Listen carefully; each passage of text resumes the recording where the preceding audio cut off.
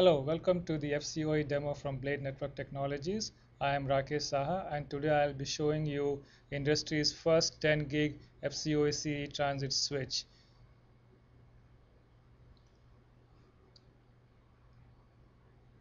For the demo today, this is the setup we have, where we have within one chassis one IBM Blade server connected to Equalogic CNA, which is converged network adapter, which can support FCOE and Ethernet traffic at the same time, which is then connected to Blade 10 gig FCOE CEE transit switch, which is then connected to an FCF gateway, which understands FCOE and FC, and that is connected to an IBM DS4K 4 gig array. First, we will take a look at how the data transfer happens in an FCOE setup. So we have the standard setup that we just saw. In the beginning, what would happen is that the CNA would use FCOE FIP protocol to actually discover the FCF gateway through the FCOE transit switch and then establish a virtual link. The job of the FCOE CE transit switch, which is the Blade 10 gig in the picture, is to provide ACL based security, which is the equivalent of FC security, and also to provide DCB standards such as PFC, ETS, and DCBX. The FCF itself provides the encapsulation and decapsulation of the FCOE traffic and the FC traffic, and it also provides fiber channel fabric services. The server OS itself, its FC stack is unmodified. It does the reads and write to the remote disk array as it does before in a traditional fiber channel network.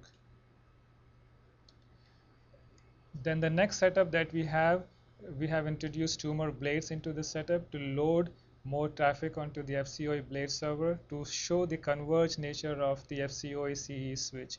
In this setup, what we will see is that we will be running three different kinds of streams. First is the FCOE traffic itself going to the disk. Second is the video traffic actually getting streamed from IBM Blade Server 2 to IBM Blade Server 1, and then two instances of IO meter doing the regular Ethernet traffic to IBM Blade Server 1. And the idea here is that when the switch sees congestion in the network, it will use priority flow control protocol, the PFC protocol, to actually manage the congestion and make sure that no storage traffic is lost. So now we go ahead and start our demo. So let me bring up the appropriate screens.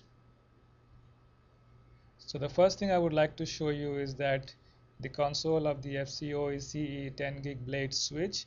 Here what we have is essentially a screen which is showing us the fact that there is an FCOE connection which has been established through the Janus, the IBM 10 gig switch. So we have here this particular ACL which shows that we will allow the traffic to happen through the 10 gig blade switch for the FCOE. And I will now go to the FCOE server blade as we had seen.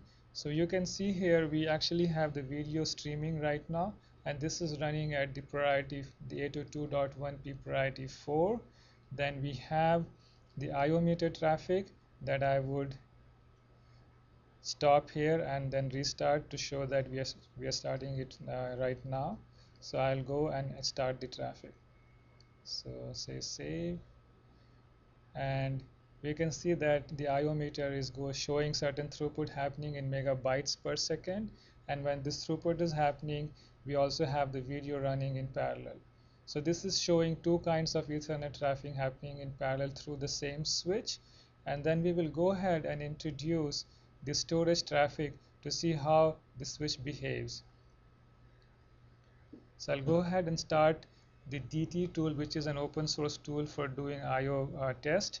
So I'll go ahead and hit enter over here, and what we will see is that while DT is doing its initial burst of traffic, there is congestion in the switch, and because of that the throughput for the Ethernet drops while the video is still going on okay, and the storage traffic is going on okay without any loss of data.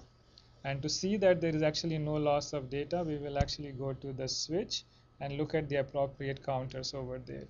So I will go ahead and recall some of the commands that I have provided before just for the sake of time. So this is port 11 is the port connected to the blade server itself, and if I hit enter on that, what we see here is that there are a lot of traffic going on.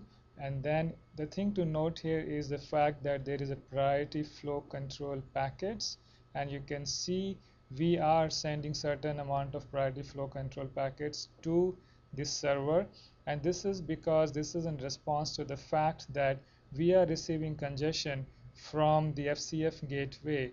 So if I were to go to the port which has the FCF gateway attached to it, which is port 18 in this demo, we can see here that we are receiving priority flow control packets from the FCF gateway.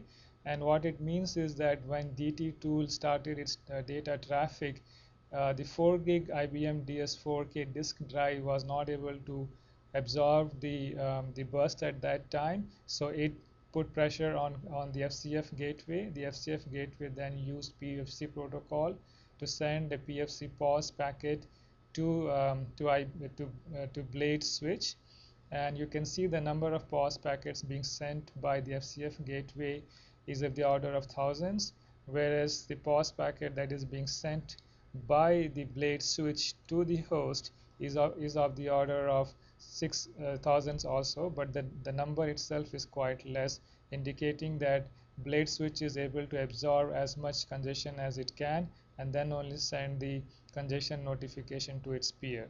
So this shows that we are not losing any packets in spite of having congestion in the storage network.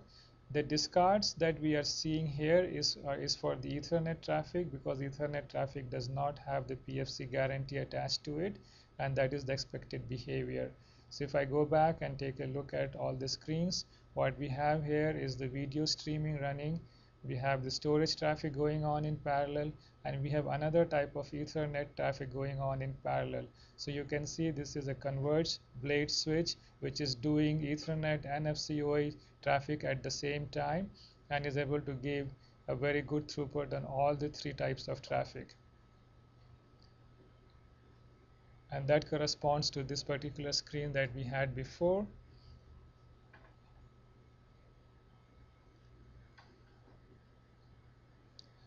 So I would like to end this demo with this particular summary. Let me move on to the next slide because we have seen this already, which is that the Blade 10 gig switch is standards-based open FCOE solution. It can work with any FCOE standard compliant gateway. We do lossless transfer of fiber channel traffic. The congestion management is based on the PFC standard. We support Ethernet and fiber channel traffic simultaneously, and the design is such that the preference is given to storage traffic, and we will pause or drop Ethernet traffic in case of congestion first before impacting storage traffic if at all. So that is the end of the demo. Thank you.